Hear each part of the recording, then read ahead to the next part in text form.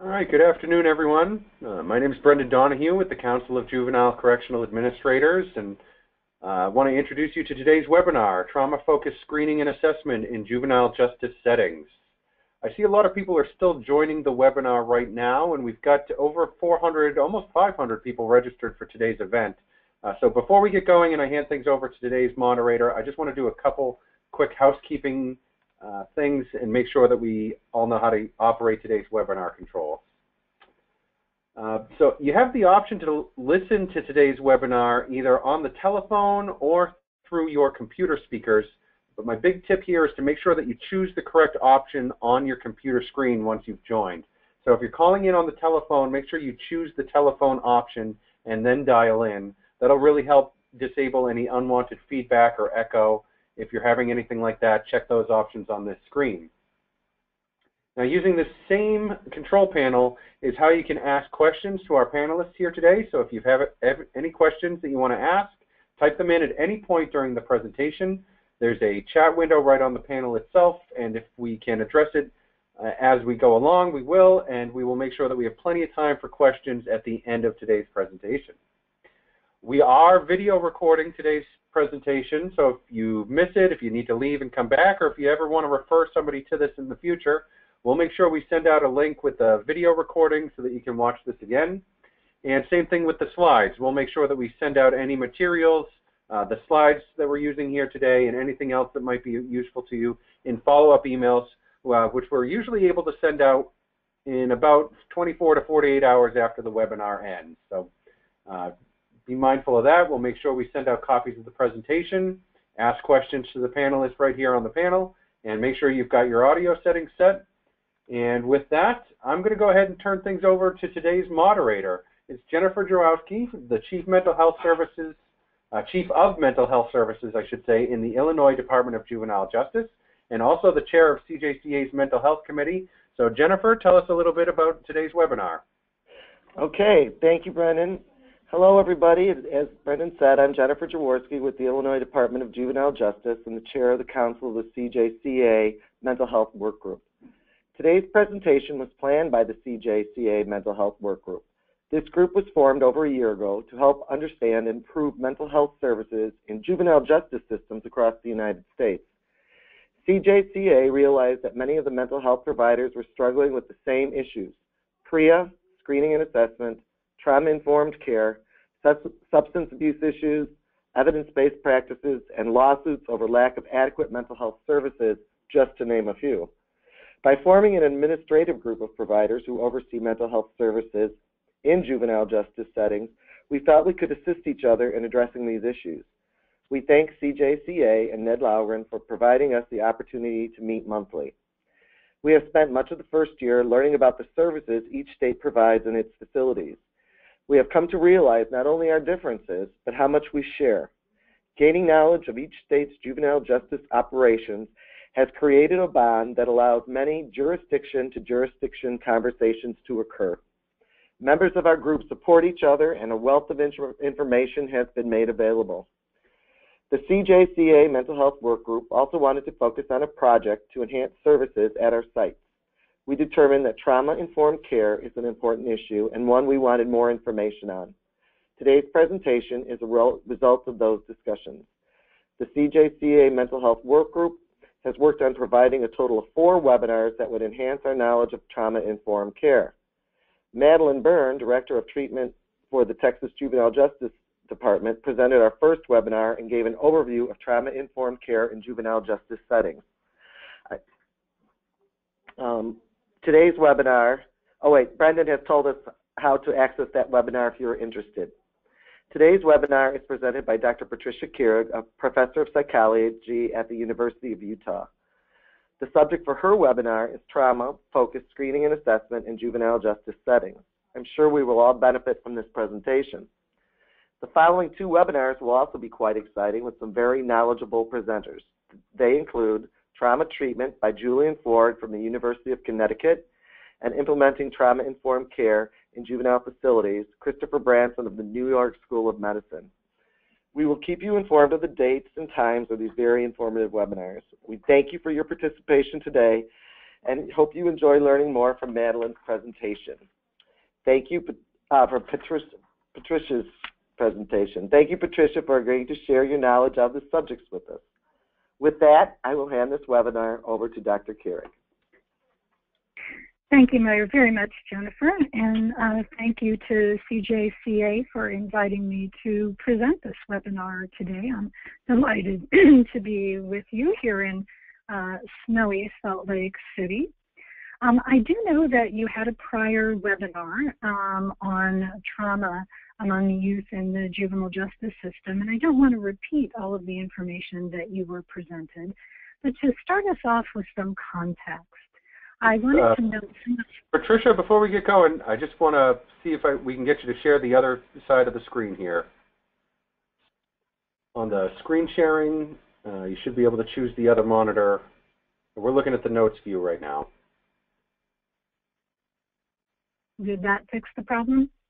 There we go. Thank you very much. Oh, thank you for that. All right.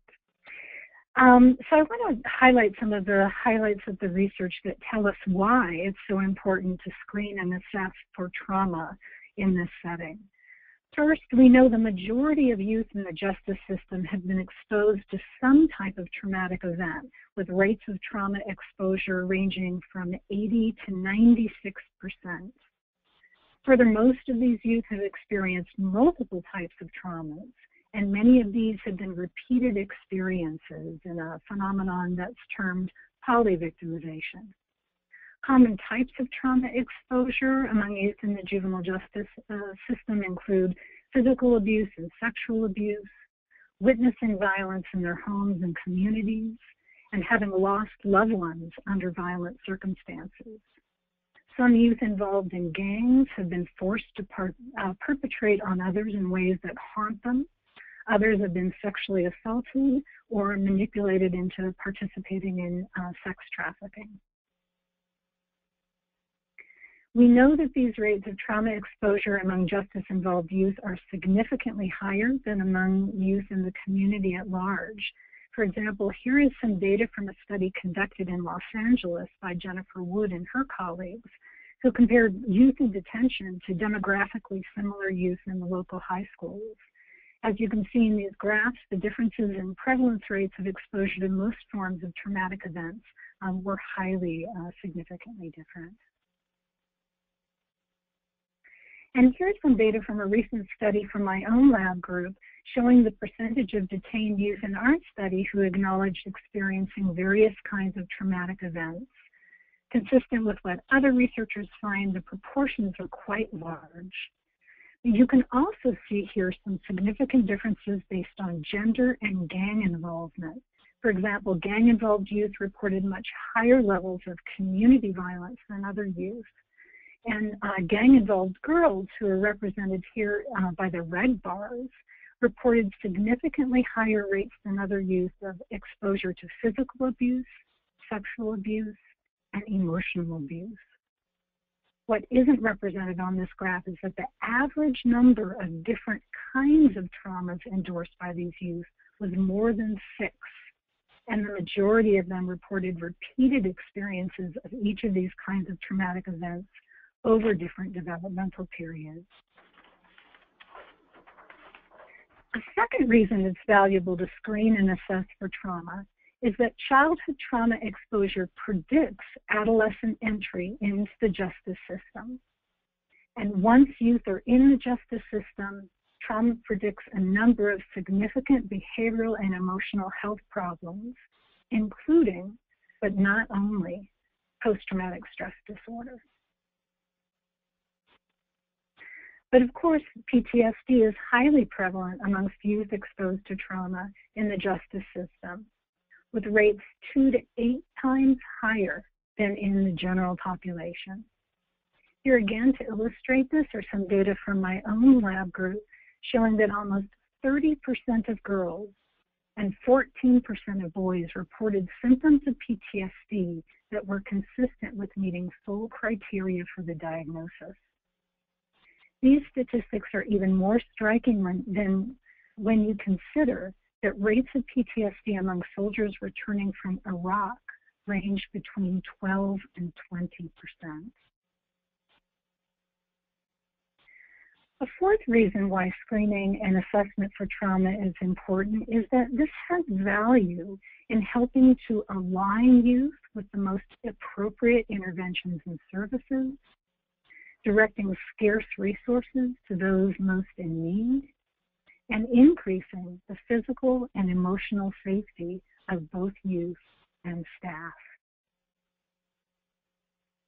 Before we begin discussing the various tools that are available, it will be helpful to consider the distinction between screening and assessment. Screening refers to casting a wide net, often by universally screening all youth in a setting. To make this feasible, screening instruments are generally brief and simple to administer and don't require any formal clinical training. They also are highly flexible and can be implemented at many different points of system contact. The purpose of a screening instrument is generally to determine whether further assessment is needed. Assessment, in turn, is a more in-depth process that requires a trained mental health practitioner to conduct a more thorough and comprehensive evaluation. And thus, assessment is targeted toward those youth who have been determined to be in need. Although assessment is generally used to formulate an intervention plan, both screening and assessment have practical value in helping to guide trauma-informed and trauma-responsive programming and procedures in the juvenile justice system. But first, as you're thinking about designing a trauma screening protocol for your purposes, there are a number of questions I'd encourage you to ask. The first is, what is the goal you're trying to achieve through screening for trauma?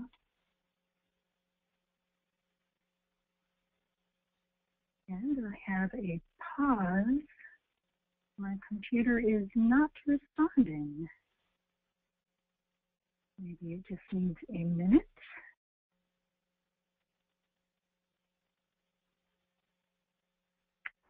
My apologies, everyone. My computer has frozen.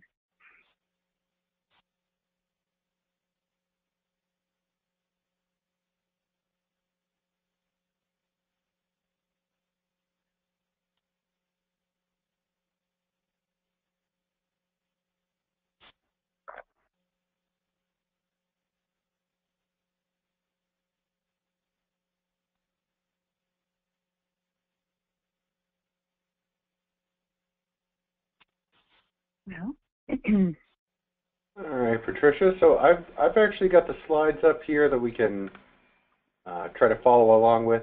If you want to keep going, I'll show the slides to the group here, and you can let me know if you get your computer back up and running. The problem is if I can't see the slides in my notes, it will be challenging for me to present them.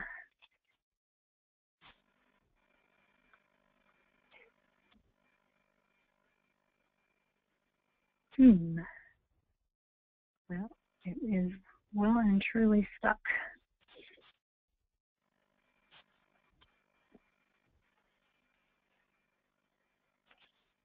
You log out and read.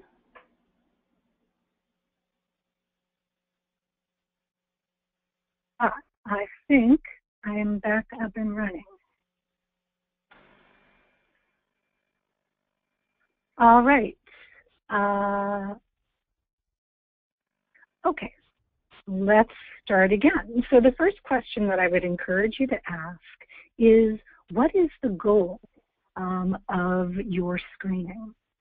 For Patricia, example, if you back up on your screen, yeah. Go ahead and do the show screen again so that we can see where you're at.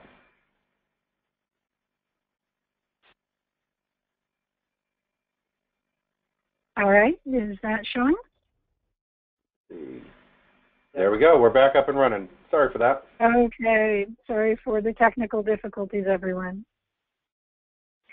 So there are a number of different goals that you might have for conducting a trauma screening. For example, are you trying to document a youth's trauma history? Are you trying to identify youth who are in need of trauma-specific services? Or are you hoping screening will help you identify those youth who might have adverse reactions to justice system processes because of the possibility they'll experience them as re-traumatizing? Or is your goal to identify youth who might be at risk of harm to themselves and others and to inform a safety plan for them while they're in care? These are all different goals, and they may be better met by some instruments than by others. I also wanted to note that there's a separate literature on tools that have been validated for determining the risk of violence and recidivism, and that won't be our focus here, but I've provided you on the screen a resource that you might find to be valuable.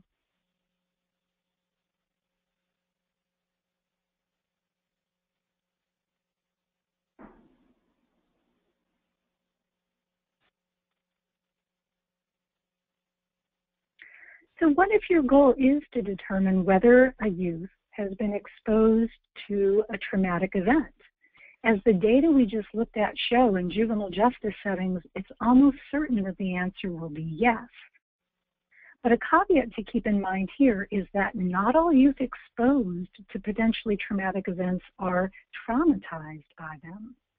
Some have protective factors that allow them to be resilient even in the face of trauma exposure. Having said that, though, it's important to note that many of the studies investigating resilience after trauma have focused on what Lenore Terr referred to as type 1 traumas, the short, sharp shock of a single traumatic incident, such as an accident or a natural disaster. In contrast, many youth in justice settings have experienced what are called type 2 traumas, the chronic, repeated kinds of interpersonal insults that often are pervasive in a child's home life throughout their early years, such as abuse or domestic violence, when harm is perpetrated by those who should be protecting a child and providing care. In addition, there are developmental differences in what individuals perceive as traumatic, and a child's eye view differs from that of an adult, especially when it comes to experiences such as loss or separation from a caregiver. And trauma screens vary in the extent to which they assess these kinds of experiences. A second goal of trauma screening might be to determine whether a youth likely meets criteria for a diagnosis of post-traumatic stress disorder. As of this year, we have a new diagnostic manual, the DSM-5, and a new list of criteria for the PTSD diagnosis, and I'll talk a little later in this webinar about the changes from the DSM-4 to the DSM-5 criteria. But what I wanted to point out here is that there are now 4 clusters of symptoms, all of which must be present to an extent that they cause distress or interfere with the youth's functioning. These include intrusions of past traumatic events into present experience, avoidance of trauma reminders, changes in emotions or cognitions, including emotional numbing or negative beliefs about the self, the future, and the world, and hyperarousal, which now includes, in addition to the classic symptoms of hypervigilance, such as jumpiness and looking over one's shoulder, new symptoms of irritability and self-destructive behavior. A caveat here is that these are quite various symptoms. Being emotionally numb is very different from being hyperaroused. So it's probably not surprising that children and adolescents often display symptoms in some domains, but not others. Therefore, youth may not qualify for a diagnosis of PTSD and yet have symptoms severe enough to significantly interfere with their functioning. In addition, there are controversies in the field that have led to differences among the new diagnostic systems. For example, the new ICD system is the main alternative to the DSM-5, which is used in Europe and increasingly is being used by insurance companies in the US. In its recent revision, it differs from the DSM-5 in that it recognizes a separate syndrome called complex trauma, which emerges in the aftermath of exposure to those type 2 repeated chronic interpersonal traumas such as child abuse. The DSM-5 developers rejected the proposal to include complex trauma in DSM-5 and also rejected a proposal to create a developmental trauma disorder diagnosis, especially for children. So a third goal of screening for trauma might be to establish not the presence of all criteria for the diagnosis, but rather whether this youth is experiencing post-traumatic stress reactions that are currently affecting his or her functioning. In this regard, it's helpful to consider the fact that among all the symptoms of PTSD, the one that seems most unique to post-traumatic reactions is intrusions, what in the old DSM was termed re-experiencing. Youth who have unwanted images of traumatic events that intrude on their thoughts during the day, who find themselves reliving those moments, or who have nightmares, these youth are showing signs more suggestive of PTSD than of other disorders that have overlapping symptoms with PTSD.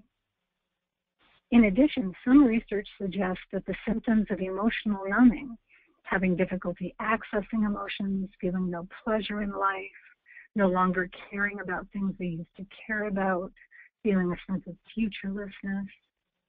These are particularly likely to arise in the context of type 2 chronic repeated interpersonal stressors, such as those that youth in the justice system often report experiencing. Numbing also is of particular interest given that some theories suggest post-traumatic numbing may be implicated in the development of the kinds of behavior problems that lead to juvenile justice involvement.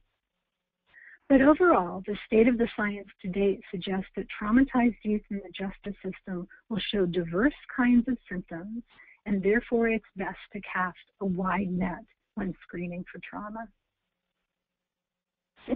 So depending on the purpose of your assessment and the resources in your agency and community, you might want to keep in mind that screenings for trauma exposure likely will identify most youth in the justice system. About 1/2 of girls and 1/3 of boys will show post-traumatic symptoms, and a far fewer number will meet full criteria for a formal diagnosis of PTSD.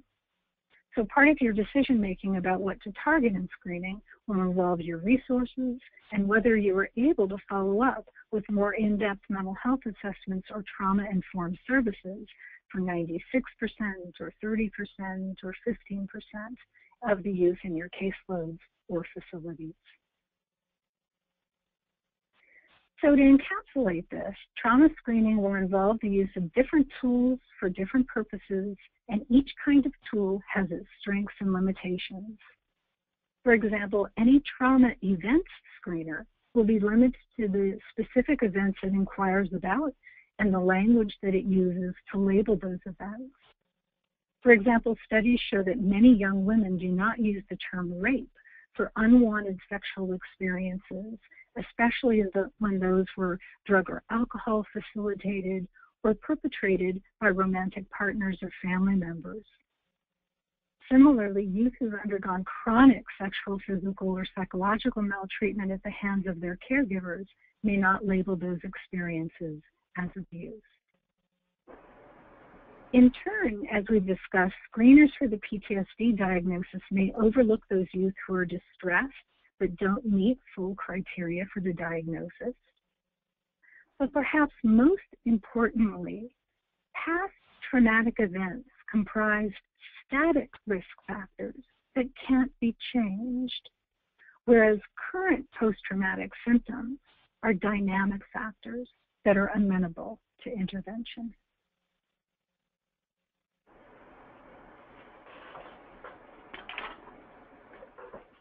So those caveats notwithstanding, there may be very good reasons for systems to want to document a youth's history of exposure to traumatic events. For example, there may be special programming available for youth who've experienced specific kinds of traumas, such as sexual assault, traumatic loss, or commercial sexual exploitation. Knowing a youth's history also can help systems to anticipate experiences that might trigger a post-traumatic reaction. So let's look at some screeners designed to assess for trauma history and exposure. Here are some of the most widely used and well-respected measures of trauma history that might serve your purposes, and I've included the website or email address where you can obtain them.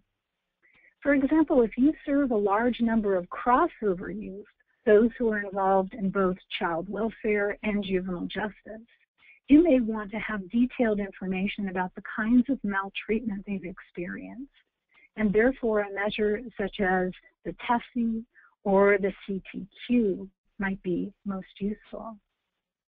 Or you may have need for a comprehensive measure of all forms of victimization the youth has experienced, including at the hands of peers and community members, which would be provided by the Juvenile Victimization Questionnaire. On the other end of the spectrum, a very brief 10-item measure such as the ACEs might be most useful when you have the opportunity to gain information from youth in only a very short window of time. The ACEs includes not only events that meet the formal definition of trauma, such as physical abuse, but also other forms of adversity that have negative effects on child development, such as having grown up with a family member who was depressed or used drugs. Another comprehensive trauma history measure is the trauma history profile that was developed at UCLA by Robert Pinus and Ellen Steinberg. This is not a self-report, but a rating form that's completed by a clinician after obtaining as much information as possible from as wide a variety of sources as possible, including the youth, caregivers, and case records. In addition to the kinds of events on most trauma history measures, such as maltreatment and exposure to violence, this measure is like the ACEs in that it widens the net to consider other adverse experiences that children and youth report feeling to be traumatic, even if they don't meet the official DSM criteria. These include living with an impaired caregiver and losing loved ones due to bereavement or traumatic separations. In addition, this measure inquires about the ages at which traumatic events occurred so as to provide a developmental profile of trauma exposure. And here's an image of one of the pages from the trauma history profile to show you how the questions are laid out. And here's an example of how the trauma history profile was used to describe the youth in a large database from the National Child Traumatic Stress Network, giving a clear display of how the experiences of different forms of trauma exposure changed over the course of development from ages 0 to 5 to 6 to 12, and then into the adolescent years.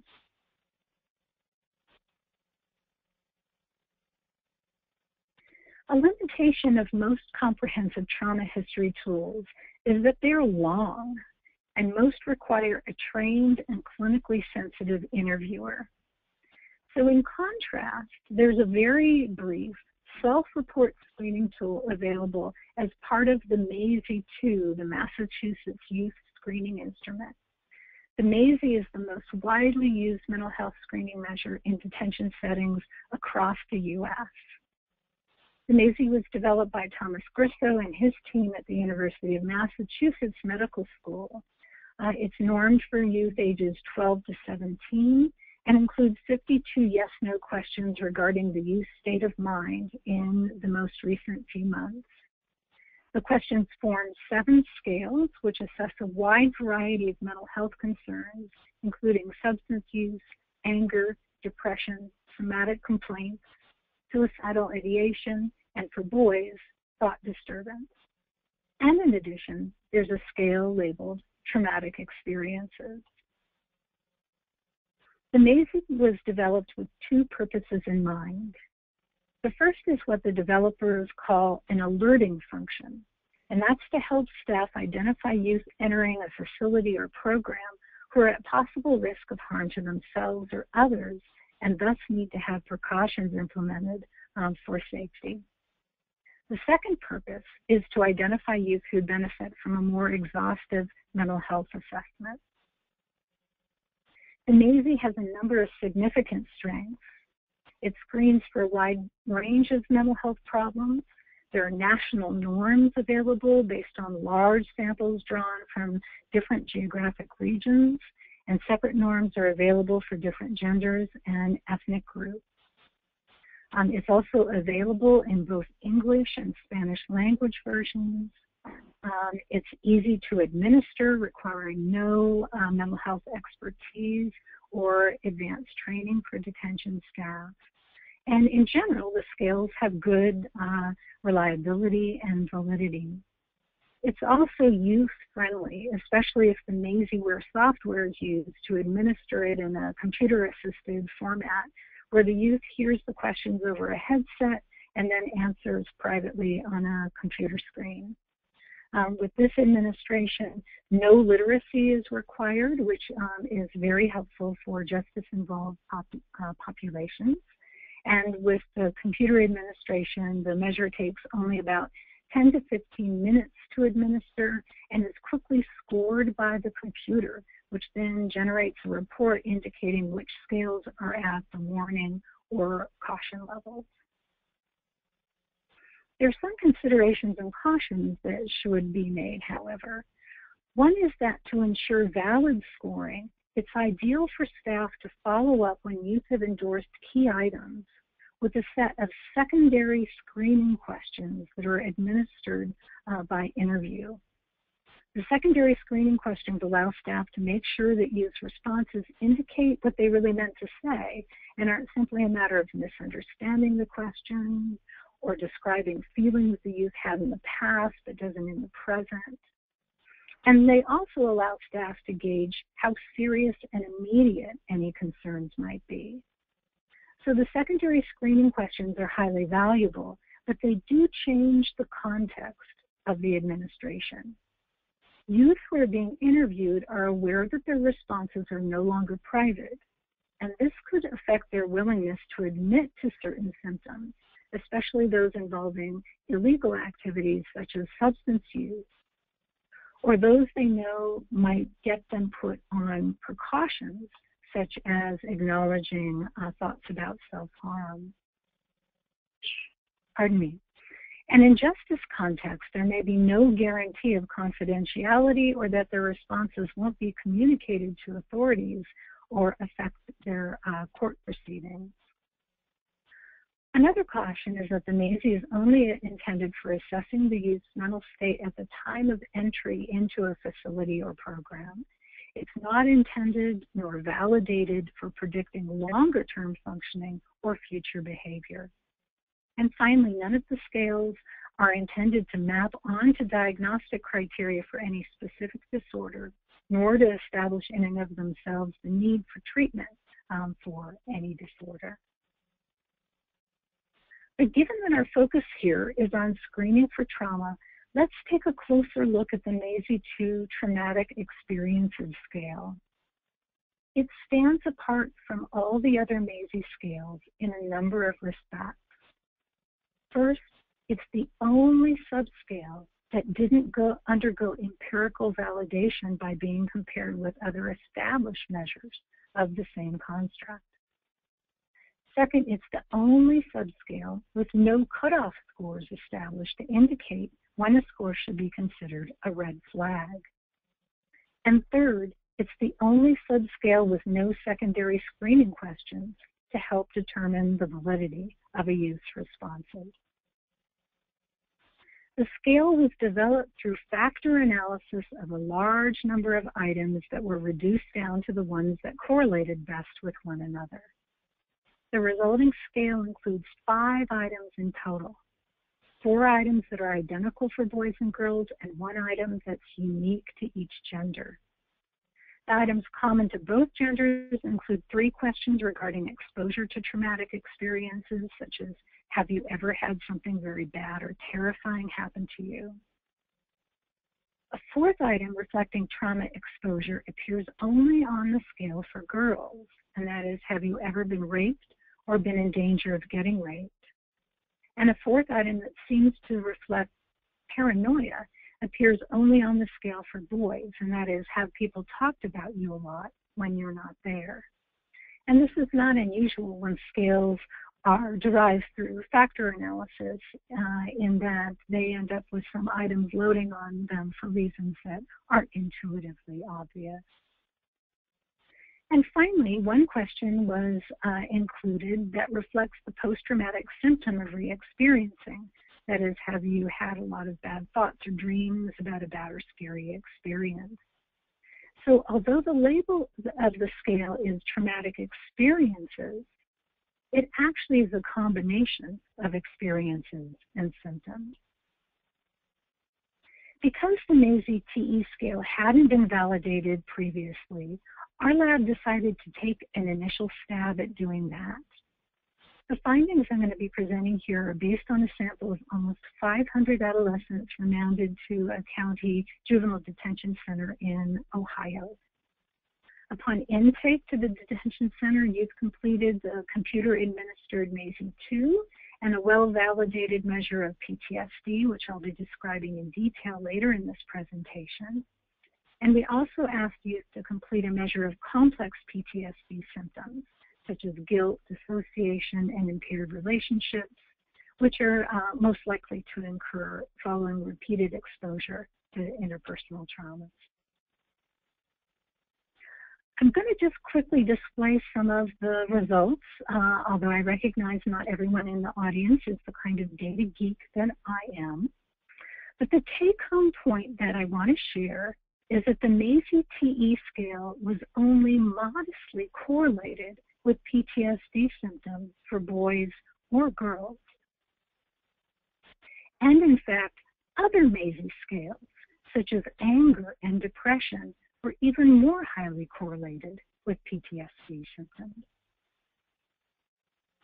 Lastly, the Mazie-TE scale was only modestly correlated with complex PTSD symptoms for boys and not at all for girls.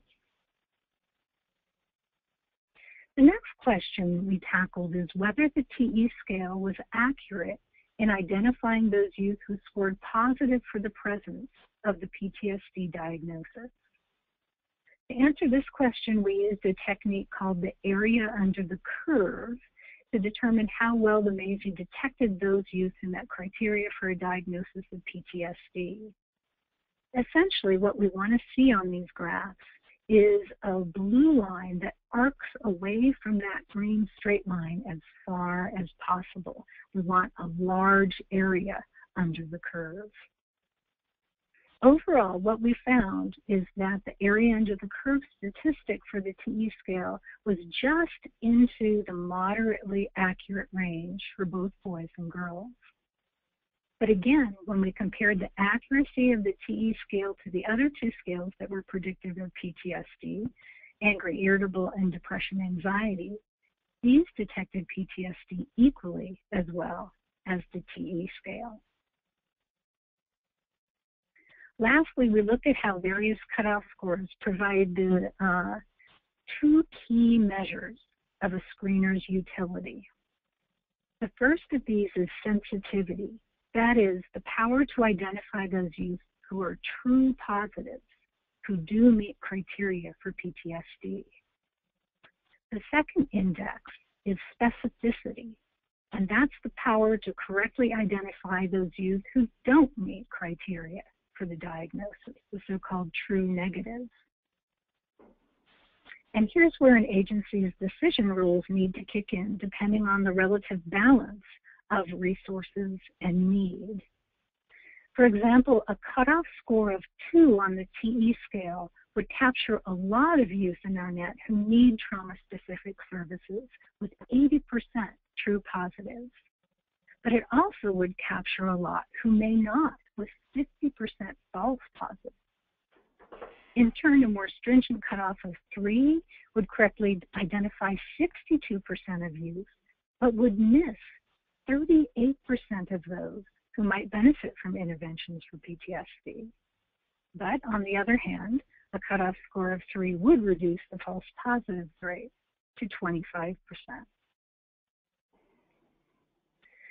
To quickly summarize across the other analyses we ran, the Mazie-TE scale did contribute to the prediction of PTSD symptom levels, but only in combination with other symptoms that likely accompany PTSD in youth. Specifically, these were anger and depression for boys, and anger, depression, and somatic complaints for girls. The TE scale did not predict complex PTSD, and there are a number of possible explanations for this, including some of the issues we talked about earlier regarding the assessment of repeated complex trauma experiences not being well captured by the measure, and also perhaps problems with the terminology used, such as the labeling of unwanted sexual experiences with the term rape. So in summary, these data suggest that the Mazie-2 traumatic experiences scale can be a valuable tool for helping to identify traumatized youth, but it probably should be used in conjunction with some of the other tools in our toolbox, especially for those youth with complex trauma histories.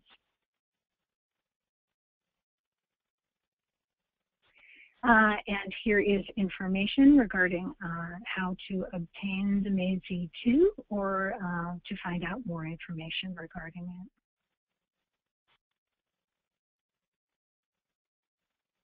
So I'd mentioned the need for other tools in our toolbox, and let's talk about some of those.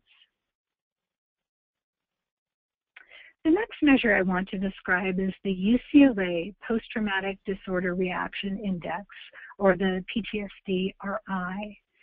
For many years, this has been the most widely used screening tool for PTSD in children and adolescents, and recently it's been updated for DSM-5. It's designed for youth between the ages of 6 to 18, and there are both youth and caregiver reports, as well as both English and Spanish language versions. Although it doesn't establish a diagnosis, it provides information about the likelihood that youth meet the DSM-5 criteria for PTSD. And just to provide the briefest of thumbnail sketches about how these criteria have changed from DSM-4, there are 3 essentials in regard to the diagnosis of PTSD in adolescents.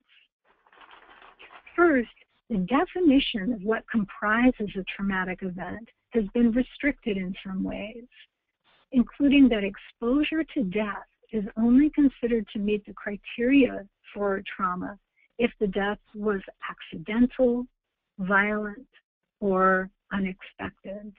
And I don't want to digress too far at this stage, but we can certainly talk more about this if people are interested in the discussion time. But it's important to note that this is inconsistent with the developmental research that shows children are actually more likely to demonstrate symptoms of PTSD when they're exposed to expected death. And this may be because the long, slow decline of a terminally ill or aged family member exposes children to a long process of grief and distress among people in their family, and possibly even exposure to gruesome medical details. But this is the way that trauma exposure has been redefined in the DSM-5. Another change is that there's no longer a requirement that the event must have been accompanied by the subjective reactions of fear, helplessness, or horror. And a third important change is that there is now a dissociative subtype that is recognized in the PTSD diagnosis. So how does the PTSD-RI go about screening for trauma? All told, the PTSD-RI includes 46 questions and takes about 10 to 15 minutes to complete. First, the PTSD-RI asks questions to establish the presence of trauma exposure by inquiring as to whether the youth has experienced any of 14 different kinds of potentially traumatic experiences. And here you can see the range of experiences included, to which the youth responds either yes or no. If youth do endorse any of the traumatic events, they're then asked to identify the one event that they consider to be the worst, and to rate the extent to which in the past month they've experienced any of a list of 32 symptoms of PTSD. These symptoms involve the 4 DSM-5 clusters of intrusions, avoidance, changes in cognitions and mood, and hyperarousal, as well as dissociation. And here's an image of one page so you can see the format of those questions with some blocked out so that I don't violate the developer's copyright by displaying them in the PowerPoint.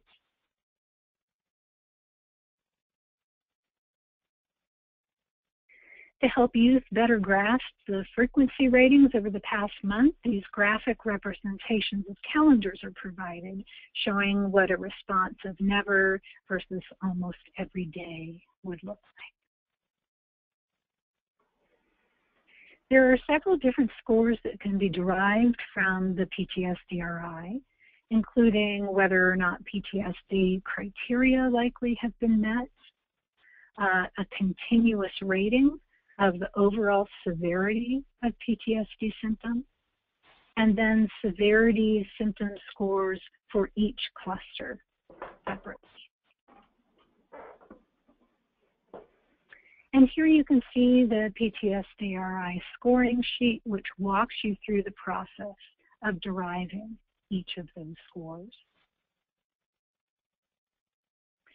There are a number of strengths to the PTSD-RI. It is well validated, it's easy to administer, it's available in multiple languages. It provides both categorical and continuous scores, and it's available for a low cost. Some limitations include that at 42 questions in total, it may be long for some juvenile justice processes and circumstances. In addition, the scoring does require some training, although it's not difficult to learn. And further, because it's a screening instrument, it doesn't provide a diagnosis, but only indicates whether a diagnosis is likely. And finally, the PTSD-RI is restricted to screening for PTSD and doesn't tap related symptoms that might be affecting a youth's functioning. So if used as part of an assessment, it's best used in combination with other measures. And here is information about how to obtain the PTSD-RI or to learn more about the measure. There is a new alternative that's recently been developed that I wanted to introduce you to, and it also wins today's webinar's prize for the most clever title. This is the Structured Trauma-Related Experience and Symptom Screener, or the STRESS, which was developed by Damien Grasso at the University of Connecticut. In addition to a paper and pencil version, the STRESS also has a computer-administered and scored option that is very user-friendly. It's appropriate for children or adolescents and takes about 10 to 15 minutes to complete. It includes 25 questions designed to assess exposure to various kinds of potentially traumatic events, and 21 items that assess symptoms, including the 4 DSM-5 symptom clusters, the presence of dissociation, and the degree to which symptoms are interfering with functioning.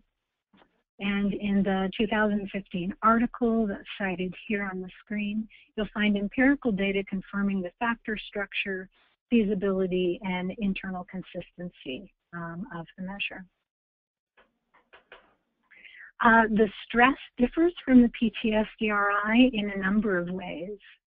It assesses an even wider array of both traumatic and adverse events that youth may have experienced, and in addition includes the age range at which those events occurred. It also includes an index of functional impairment, and it asks about symptoms in a shorter time frame. Youth are asked to report whether they have experienced the symptoms within the past week rather than the past month, which may be more appropriate for children. It doesn't require the youth to pick the one worst event when reporting symptoms.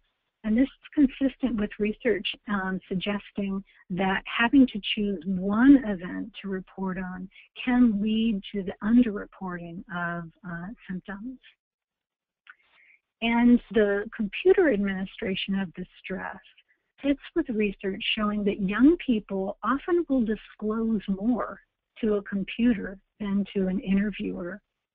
And of course, having the computer score the measure maximizes how user-friendly it is for justice staff.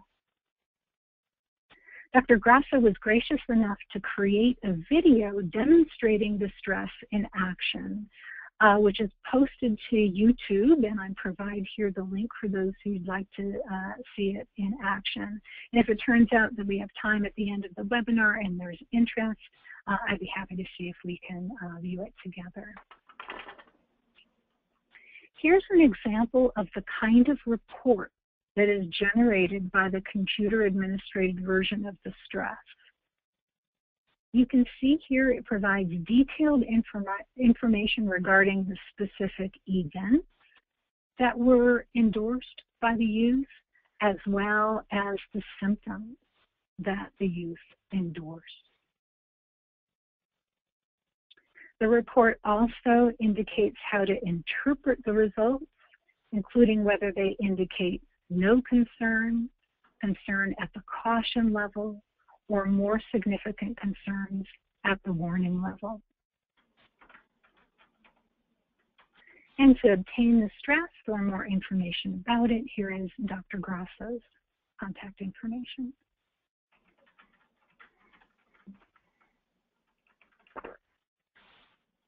Now, before we go on to talk about some other screening tools, I want to take us back to the list of questions designed to guide your development of a trauma screening protocol in your setting.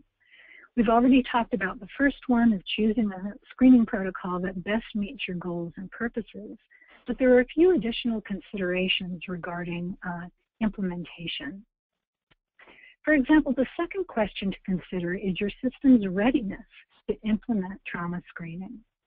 Once you've obtained a tool, are there staff available and trained not only to administer it, but to respond effectively and sensitively to any youth who might choose to disclose traumatic experiences or who might feel distressed in the aftermath of completing such a measure?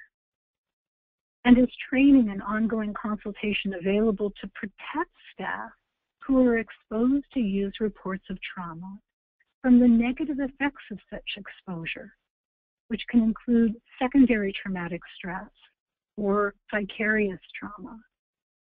This is a very important consideration that comprises a workshop all in itself, and I also can talk more about this in the question and answer period if there's interest. A third consideration is once you've obtained this information from youth, what will you do with it? This leads to questions related to a system's readiness to follow through after screening. For example, are there evidence-based, affordable, and accessible trauma-informed services available in your community to which you can refer youth and families to obtain a follow-up assessment or trauma-specific treatments if those are deemed appropriate? And how might system practices be informed and adapted in light of this information?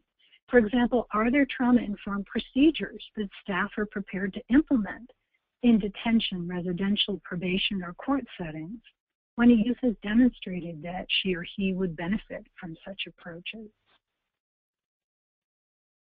A fourth important consideration concerns youth's rights to privacy, protection from self-incrimination, and psychological safety related to the disclosure of the kinds of sensitive information that might be asked by a trauma screener.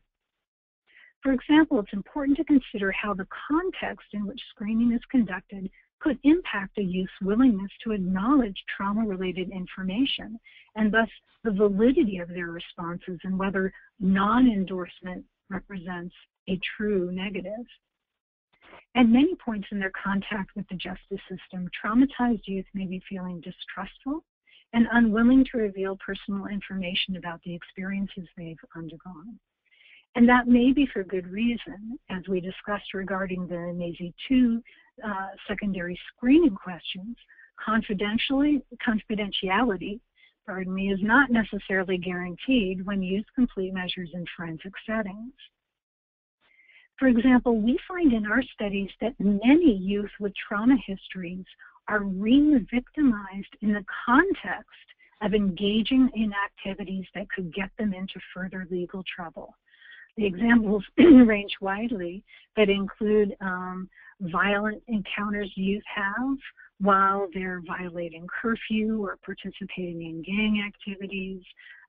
Often alcohol and illegal substances are involved. So these youth may have additional reasons to not disclose information when screening is conducted in justice-related settings, even if legal jeopardy is not involved. Psychological safety is an important consideration as well.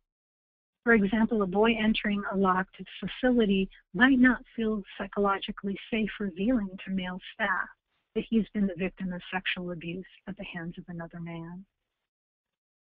All in all, it's essential that youth and families be informed at the outset about what the purpose is of the screening, whether or not the youth has the right to decline to answer questions, and who will have access to the information they provide.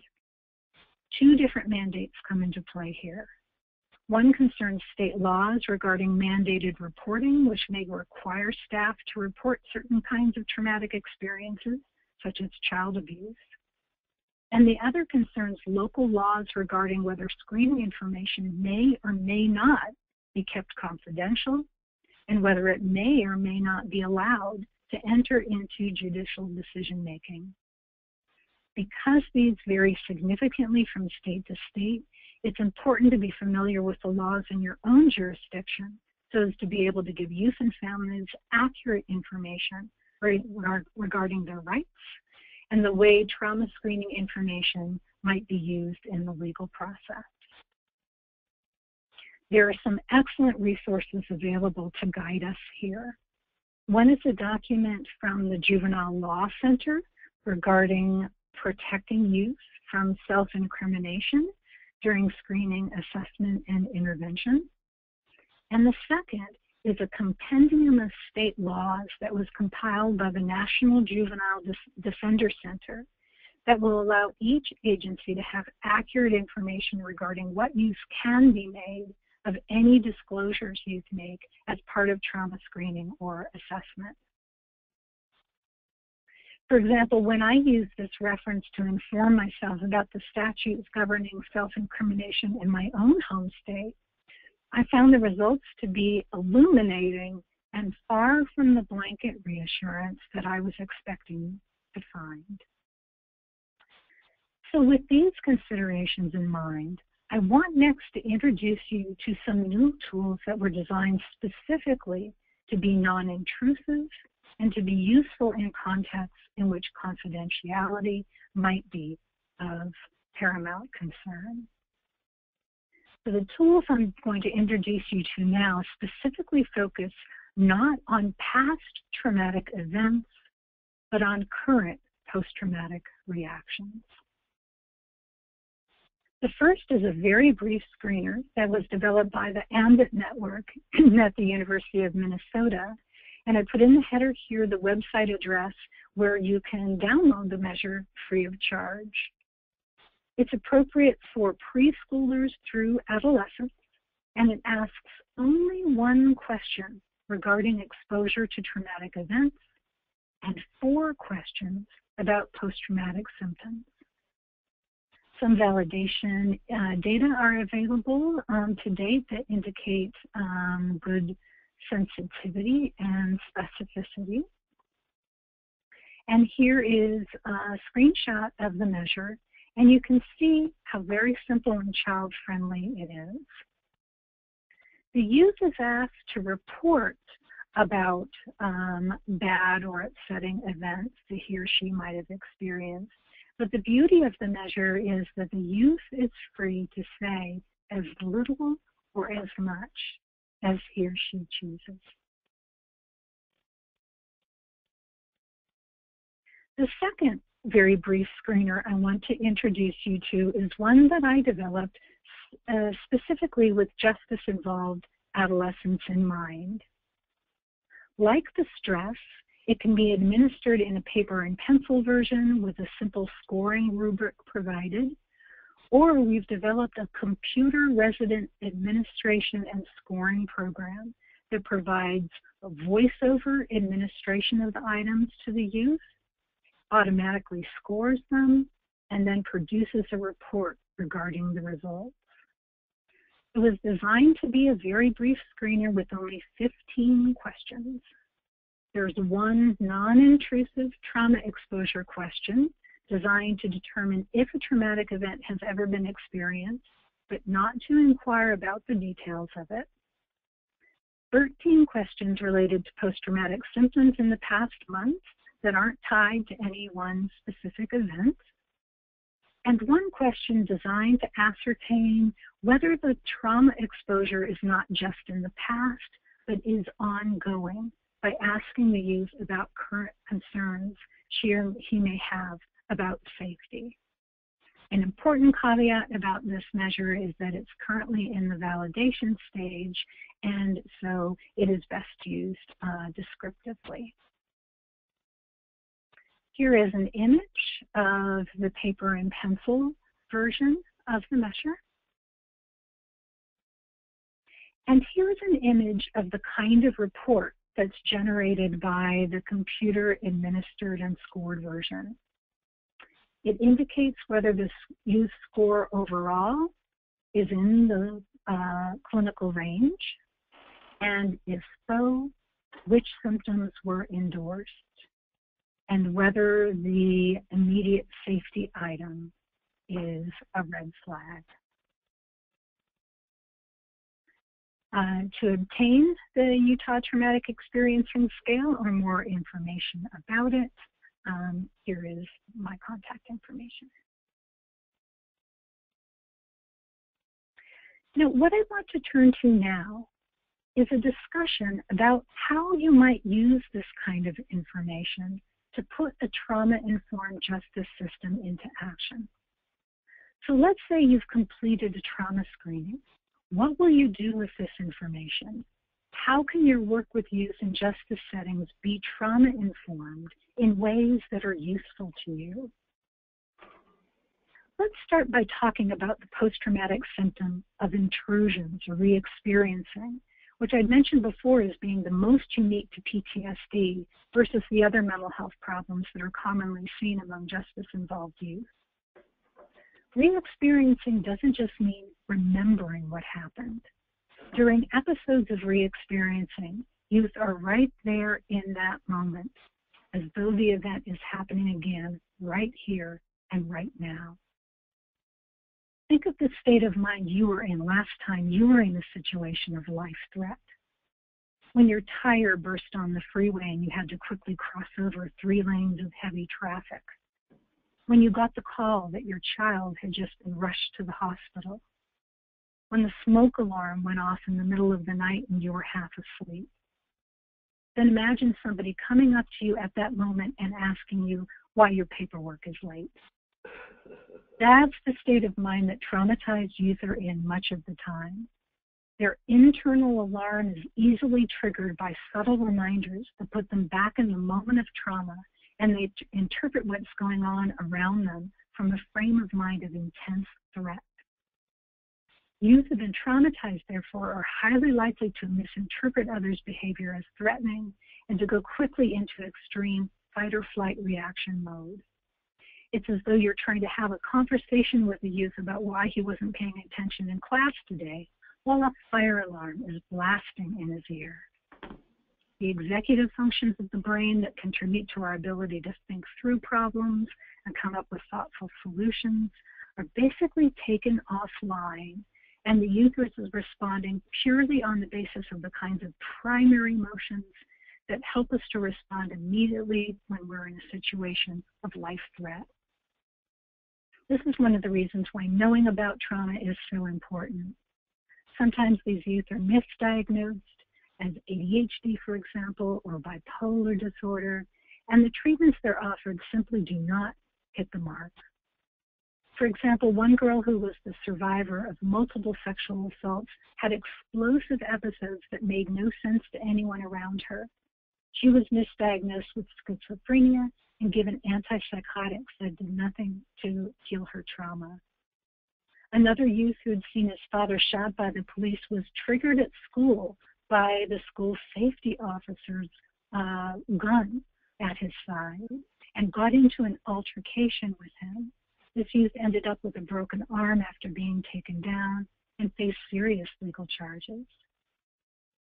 Many of these will be the youth you'll see who have bombed out of multiple placements and treatments.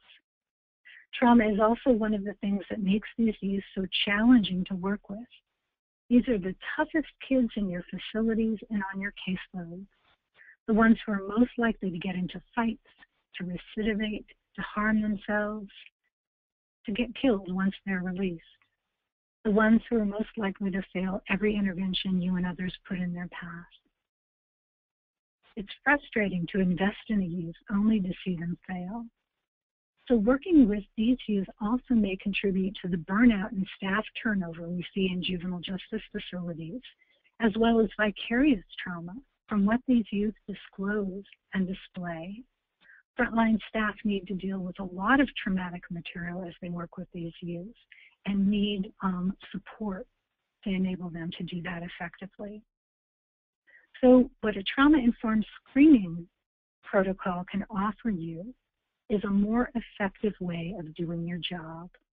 And that is by helping you and the youth to understand what triggers them, as well as what helps them to cope with those triggers and regain personal control. So let's look at a couple of tools designed to help you to do just that. The tool I'm about to show you represents a fourth type of trauma screening, not focusing on trauma exposure, post-traumatic stress symptoms, or PTSD diagnosis, but rather focusing on identifying what are likely triggers for post-traumatic reactions, what are the signs youth have been triggered, and what are the strategies they can use to keep themselves and others safe. And as I'll discuss more, this is a most effective strategy when it's used as part of an ongoing process involving staff learning these things about a youth and the youth learning them about themselves.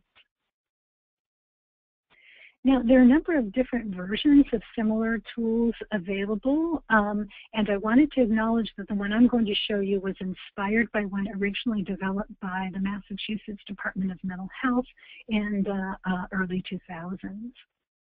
When we originally developed this tool, we had separate versions for younger children and adolescents with text for the older youth and pictures for the younger ones.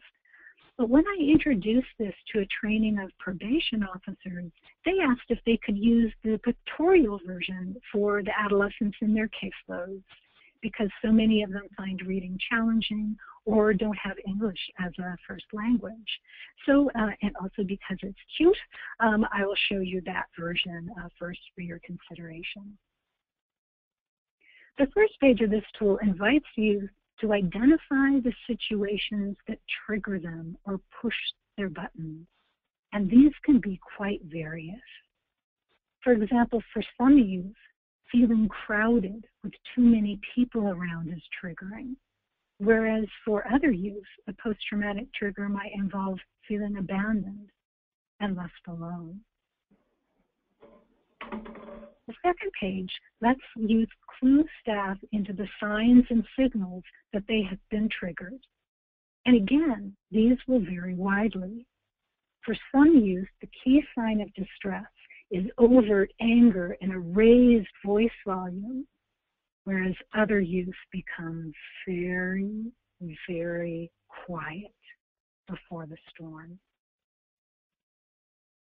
The next page invites youth to identify what the strategies are that help them to calm down or regain control, whatever these might be. Whether they involve increased contact and support from other people, or time to themselves to chill out. Whether they involve relaxing their bodies or engaging in vigorous physical activity. Of course, some of these coping strategies won't be options for youth who are in secure settings. So some creativity may be needed to identify alternatives that are feasible or proxies for these strategies. For example, contacting a friend may not be possible for a youth with restricted access to a phone, but rereading an email from that friend or even simply picturing her face might be. The last page of this tool has two important components. First, it acts as a form of a contract or agreement between the youth and the staff. Not only that youth will do their best to keep themselves and others safe by using the self-calming strategies they've identified, but also staff will make a commitment to assist the youth with doing that. With a copy of this document in the youth's file, for example, staff who are working with the youth for the first time can be made aware that, for example, this is a youth who responds very negatively to being touched, and we can be mindful of this. Or this is the youth who, if given 5 minutes in a quiet space, is able to collect himself and calm down even after an explosion of temper. Second, there's a section for indicating that the document has been revised in the light of new information. In this way, it works best as a living, breathing document. For one thing, youth don't necessarily come into a facility or program with insight into what the situations are that trigger them. And it may be that as they work together, youth and staff will begin to be able to identify the patterns. For example, episodes of irritability, frustration, and unprovoked anger seem to always come as bedtime approaches. Could that be a trigger? By the same token, many youth and justice settings won't have a repertoire of coping strategies and will need staff to help them find some. Or they may not consciously identify things that they like doing, such as putting on their headset and listening to their favorite music, as things that they can do intentionally and mindfully as coping strategies. So over time, as staff get to know youth and youth get to better know themselves, the tool can be updated. And here is the form we created for adolescents, which might be better received by those who would find the pictorial version to be too useful for them.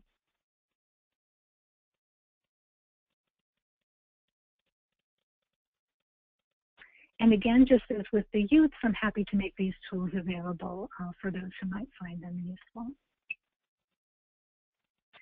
Finally, just although the topic of diagnostic assessment is beyond our scope for today, I wanted to briefly provide information regarding the tools that are available for the clinical assessment of PTSD for those in the audience who might have the proper training and degrees that would allow them to conduct diagnosis under the licensing laws that govern your jurisdiction. This is a time of a sort of awkward adolescence in the field for those wanting to conduct diagnostic interviews with children. The DSM-5 criteria were released so recently that test developers are, for the most part, still working on creating or validating DSM-5 updated versions of their instruments. Here you can see those that have been updated and the information about how to obtain them. One of those is the child and adolescent version of the clinician-administered PTSD scale, or the CAPS, which is the most widely regarded as the gold standard of PTSD diagnoses. Other well-validated interviews that have PTSD modules that have been updated for DSM-5 are listed here, including the SKID, the Kitty SADS, and the MINI. And as per the most recent information I've been able to obtain, these other well-regarded diagnostic instruments are still in the process of being updated for DSM-5, but should be released soon. Finally, I wanted to make everyone aware that at the National Child Traumatic Stress Network website, there's a wealth of information related to trauma and juvenile justice. And on this slide, I've provided some of the resources that you'll find there, including a fact sheet on screening and assessment, the Think Trauma training for justice staff, access to some special issues on trauma and juvenile justice, and many other resources, including comprehensive reviews of many different measures of trauma exposure and PTSD symptoms. And on these next two slides, I provided references to some of the key articles that I referred to today regarding our understanding of the links between trauma and juvenile justice involvement. And last but not least, thank you from me and the LORAX, and I'd be happy to respond to any questions or comments. Great. Well, thank you so much, Patricia. This was clearly a wealth of information here today. There was a number of tools that you talked about, link after link of where we can access them all. So I just want to remind everybody that copies of today's PowerPoint will be emailed out to you within about 24 to 48 hours of today's webinar end. So if you're looking for those links or you couldn't get them written down fast enough, don't worry, we'll make sure you get everything you need. And remember that you can type in your questions at any point here. For the remaining few minutes that we have, type in those questions on the webinar control panel on the right-hand side of your screen.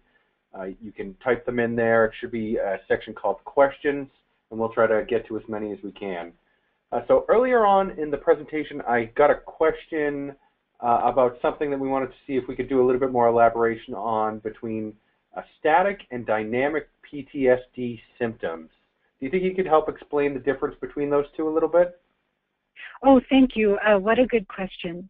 I wasn't referring to static or dynamic PTSD symptoms, but to the concept in risk assessment that there are some risk factors that are considered static in that they simply are what they are, and they are not things that could be changed or be amenable to intervention.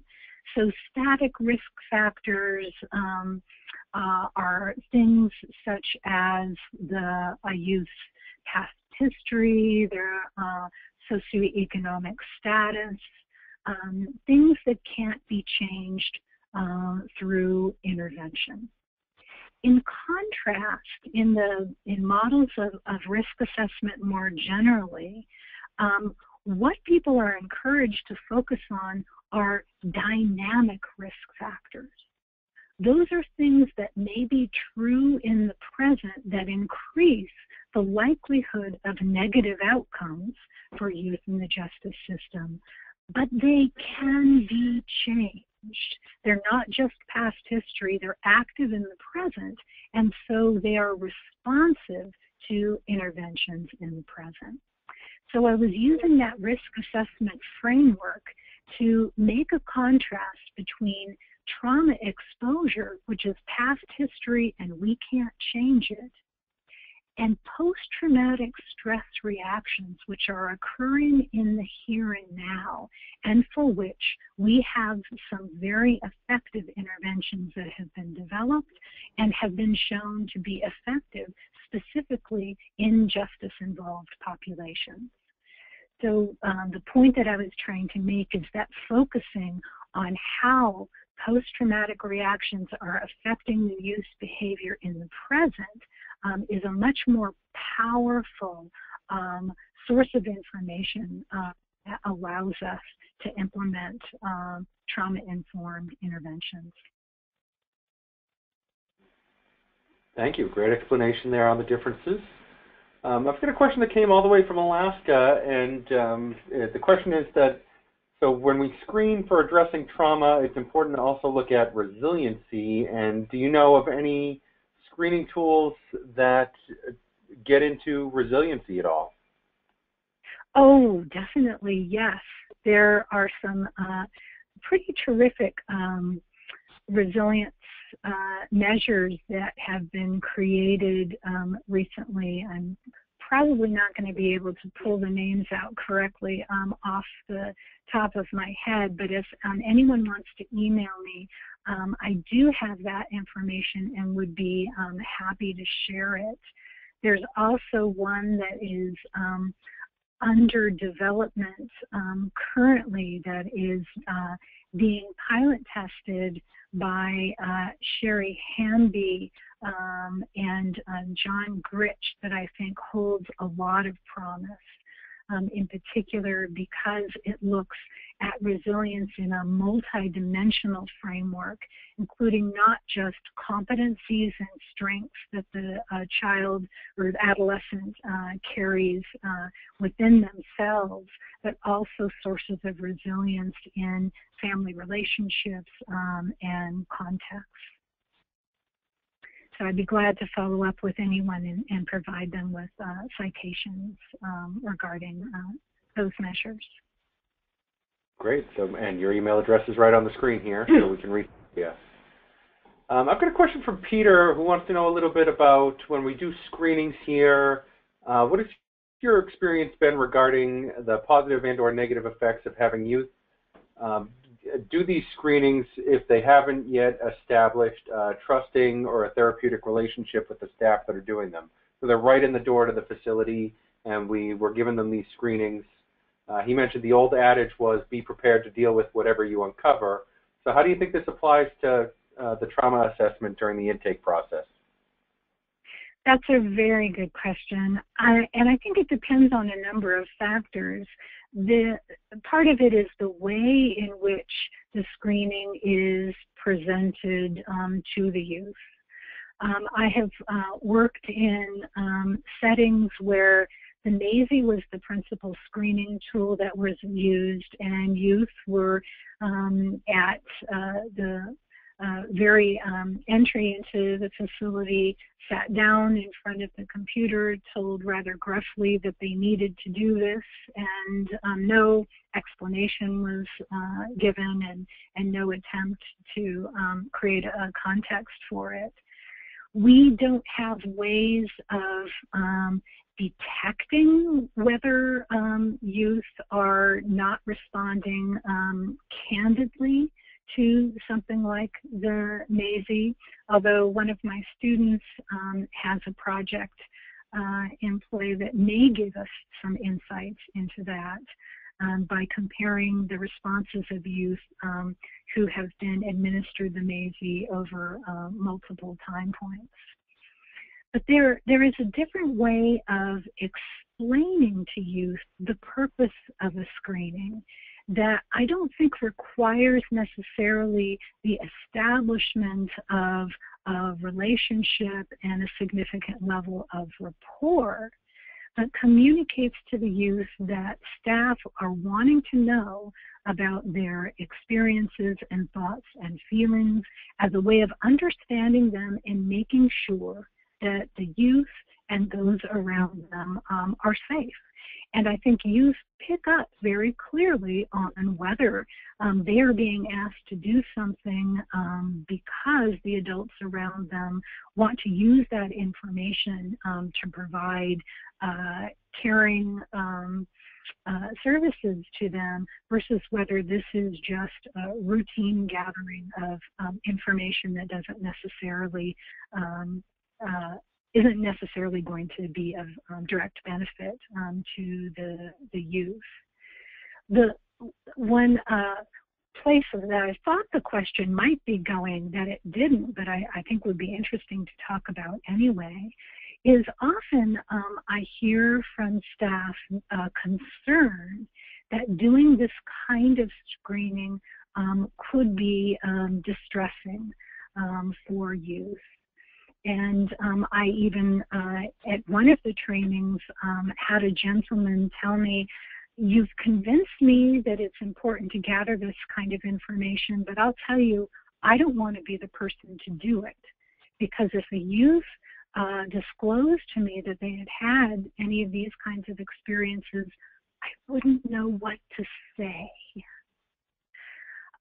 And I think one of the things that's very important to know is that we have a lot of really well-designed research that shows us clearly that youth who choose to disclose about traumatic experiences because they are interacting with somebody who they feel is a caring and calm person, do not find that experience to be upsetting or distressing. As a matter of fact, they tend to describe their feeling state after talking with somebody who is calm and caring as feeling better than they did before they made that disclosure.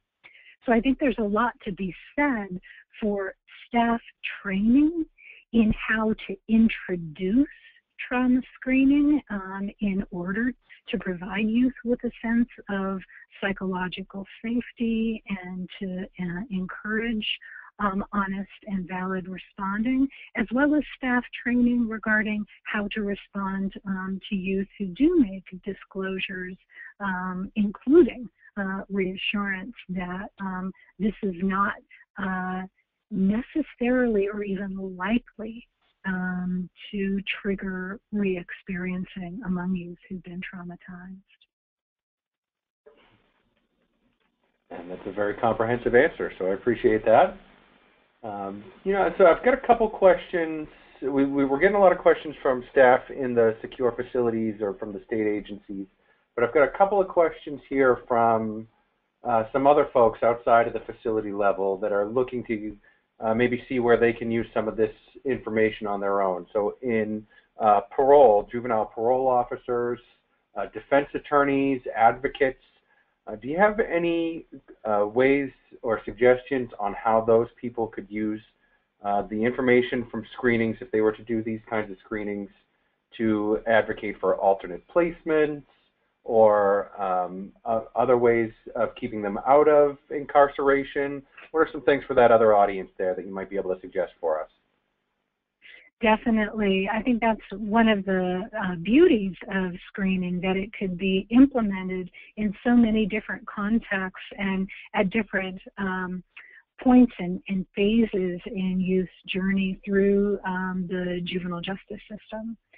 We have had probation and parole officers use the triggers and coping strategies with youth to help youth problem solve around the kinds of situations where they're running into trouble and they're in danger of recidivating or bombing out of programs or placements. That it's not the kind of tool that requires clinical training, and it's not a psychotherapy. It is helping youth to know themselves and identify what kinds of situations they need to be aware of as triggers for them, and to have in their hip pocket, ready when they need them, some ideas about self-calming strategies. So I think it can definitely be used with folks who are working with youth in the community, and sometimes I think juvenile defenders are in one of the best places to engage youth in this kind of a process, because youth tend to trust their defenders and to believe that they are there with the youth's best interest at heart. So this is something that I've also shared with juvenile defenders, and they have found this useful in their work with those kinds of youth who are at very high risk for having behavior problems, emotional explosions. Those are just the kind of youth who benefit from this kind of trauma screening. Very well. Thank you again. That's actually bringing us right to our time here. It's 3:30 Eastern Time.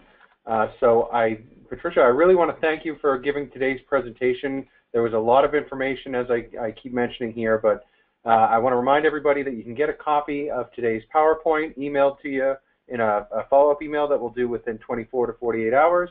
We'll also make sure we include a link to the video recording, so if you want to go back and watch the presentation, or if you've got somebody that you might want to share this information with, you can do so. You can find out about future and upcoming webinars by going to the CJCA website, cjca.net. Also follow our blog, and you can find us on various social media sites. So on behalf of Jennifer Jarowski, our moderator today, Patricia Keurig, our presenter, and myself, I'm Brendan Donahue with CJCA.